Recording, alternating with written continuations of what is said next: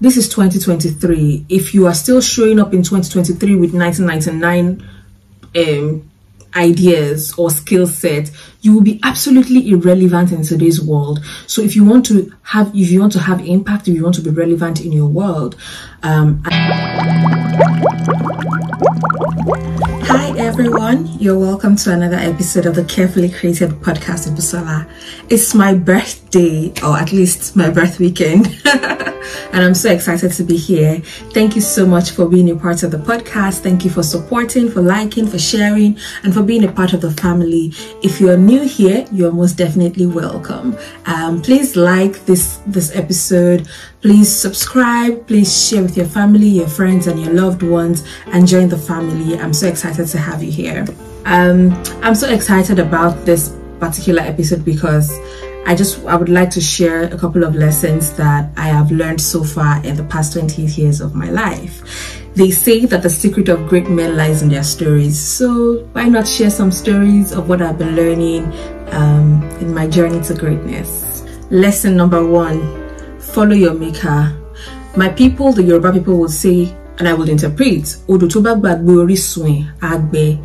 river or a stream that forgets its source will dry up. And I'm sure that you don't want to dry up. I don't want to dry up. And so that's one of the major lessons that I have learned in life, that I don't forget God, my maker. Yes, I know him as my father. I know him as my savior. I know him as my Lord. But I also know him as my maker. And so when things don't look like they should be looking, I go back to my maker. I realize, and I have been told in his word, that I am his masterpiece. And I know that, for example, there are some masterpiece vehicles, for example, automobiles, that you cannot just take to Shegun the mechanic, right? You have to take them back to the manufacturer. And I feel like because I know that I am God's masterpiece, every time things don't work, I don't just randomly just assume what should be going on or what is not going on. I go back to God, my maker, to say, Lord, what's going on with me? What's happening? And there are times when I'm also like, in your purpose and plan for my life, I hope I'm in the perfect will of God. I hope I am walking according to your plans and your purpose for my life per time. And I feel like this is one of the things that has helped me, because I always remember to go back home to say, Lord, how far? Are we on point? Are we on track? Are we doing right? So don't forget your maker. As much as he's God to you, he's daddy to you, he's Jehovah Shebe, and all of those things, don't forget that he's also your maker. And so when things don't seem like they are going right, and you find yourself in probably potholes of anxiety or depression or lack or whatever it is, remember that there is God your maker. And always go back to him, because he knows what to do to fix you and make you whole again. So don't forget your maker. Lesson number 2, you cannot impact a world you don't understand. And this is so important to me because, yes, I want to live a life of impact. And so the main lesson that I have learned about this is the world is evolving. This is 2023. If you are still showing up in 2023 with 1999 ideas or skill set, you will be absolutely irrelevant in today's world. So if you want to have impact, if you want to be relevant in your world, I have learned, and I'm learning, that I have to understand how things are. There's so many new technologies, there's so many new things coming up, there's so many new ideas that are happening around us in the world now, so many ideologies that are being pushed right into the world. And so it's important that if I am going to contribute to it or change it, or in one way or the other impact it, I have to first and foremost understand it, right? So I have to learn viable skills. I have to understand the technologies of the world. I have to even understand the ideologies. I have to step out of my comfort zone. I have to learn new things, right? I have to expose my mind and stretch myself, because once you understand the systems and the structures, strategies for dominion will not be far away from you. Strategies for success will not be far away from you. So learn new things and understand the world that you want to impact. Another very vital lesson for me has been number 3, be consistent. I remember when one of my bosses, I think that was in 2020, told me that, Obusola, you do such amazing work, you do this. He was appraising me one-on-one. He was just telling me, and he said, but I need you to be consistent. And sometimes we hear these things and it feels like an attack. See, nobody's coming for your head, nobody's trying to attack you. It's feedback. Take it as feedback, or that's how I take things, right? So I took the words as feedback, and I went back to say, you know what, I will be consistent, so that every time someone thinks about certain things, if you're thinking about someone who will do excellent work, and you can always find them doing excellent work part time, you would think about Busola.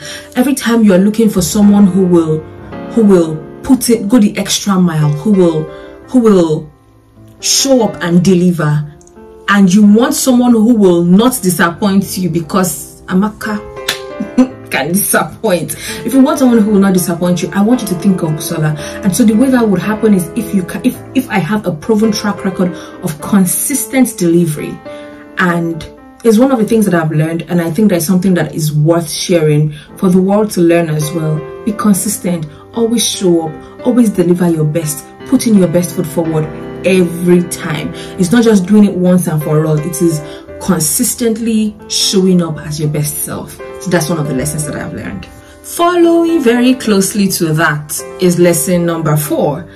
Be thorough and meticulous. I can't overemphasize how important this is, because I have experienced personally times when I have done certain things that I go back to them, I'm like, Sola, that was not your best work, right? And I'm very sure that somebody else can say the same thing about themselves. Be thorough, give it your best every time. Put your best work. In fact, I learned from one of my bosses, under promise but over deliver. So ensure that you are, in fact, how do I say this? Do more than you're paid for. Do more than you're paid for. No matter what happens, do more than you're paid to do. Give your best. Cross every T, dot every I. Ensure that it is perfect. Don't cripple yourself with the, oh, I want it to be perfect, so I would not do it. You know, because sometimes we want things to be perfect that we don't now try, right? Don't get caught in that web. But ensure that per time you are doing your best. You are thorough. You are checking everything. One of my bosses taught me at the time, he was like, you know what, when you do something, leave it in the cooler, let it cool, and when it cools off, go back with a fresh set of eyes to look at it again. You realize that you probably have missed something, or there's something else that you need to add. So be thorough and meticulous, and yeah, be thorough and meticulous. Very, very important. Okay, another thing that I've learned is be present and enjoy the moment. Guys, we too they fear because we want, I mean, almost every time, and for me it has always been, I think I'm somewhat ambitious, right? And I'm a go-getter, and I always want the best. So I find myself almost saying, well, every time I achieve something, or I hit a goal, or I hit a target, I find myself almost saying, what next? I'm almost always going for what next, as opposed to enjoying now, right? So while you are working towards next, enjoy now. Be present. You are currently living in answered prayers. This season or stage of your life is something that you probably prayed for yesterday. So why are you not sitting back to say, you know what, we've gotten here. While I'm walking towards what is next, I will enjoy this one, right? I'm a new wife. I find myself looking towards being a new mother. But I also have to enjoy the fact that, you know what, I'm a baby girl. I'm a new wife. Let me enjoy this season as well, right? So yes, I am planning for when my children, I've been planning down since. So while I'm planning, I am praying for my children. I already have their names. I and my husband have started believing God for their future and all of those things, we are still enjoying this moment. We're enjoying this stage of our lives, right? So enjoy the present while you're planning for the future. So be present. Closely following this is always be grateful. It's good to be grateful. A grateful heart leaves itself open for more, right?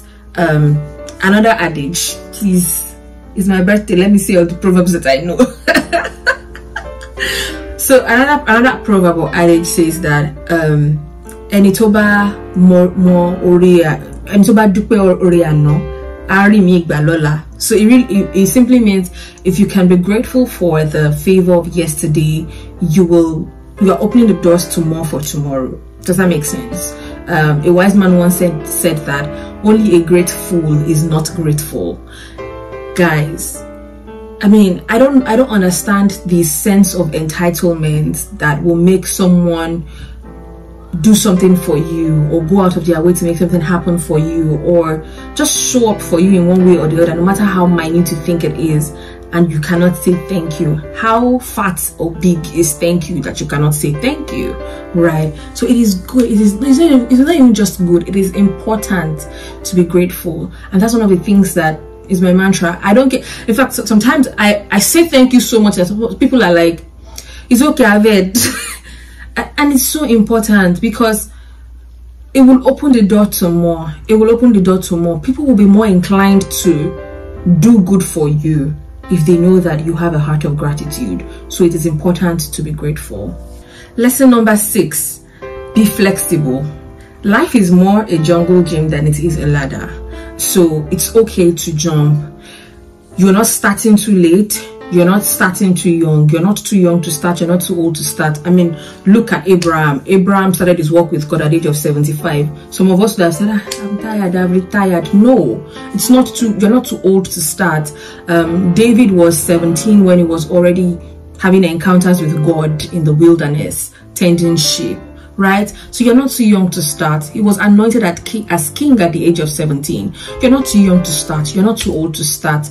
Right? So be flexible. Give yourself the opportunity to learn. Give yourself the opportunity to try new things. Give yourself the opportunity to jump. Right? Give yourself leeway.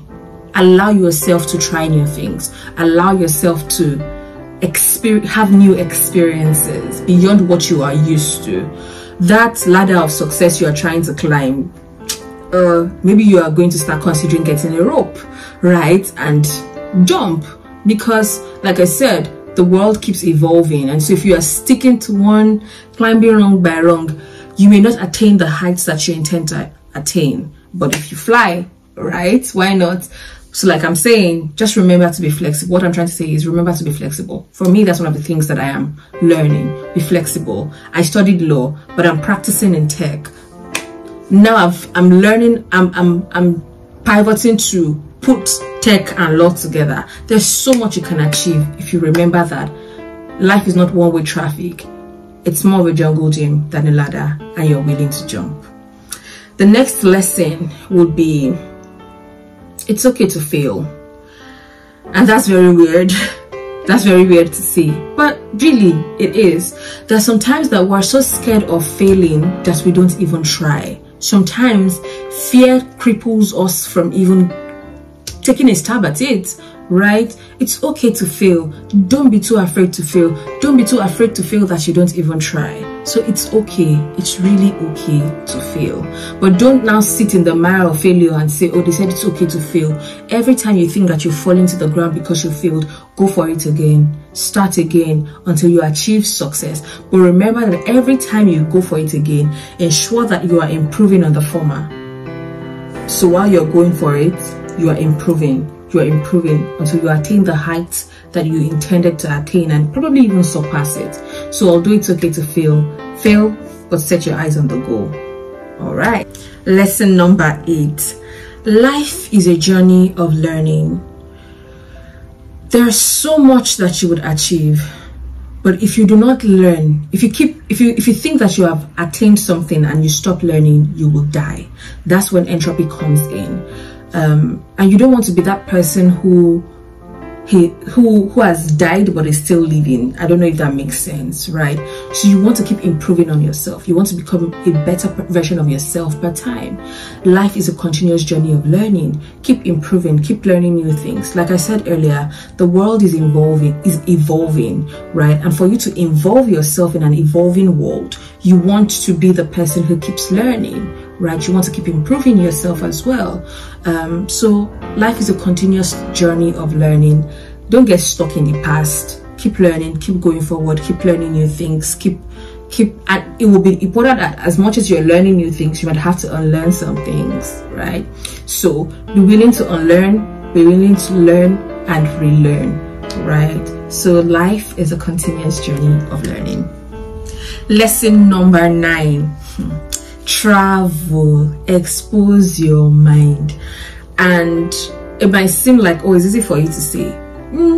I think that I'm a homebody, but I'm learning that if I am going to become globally relevant, the Bible says that we should multiply and replenish the earth. If you cannot plan to replenish the earth if you sit down and you're an Ibadan local champion or you are a Texas local champion, right?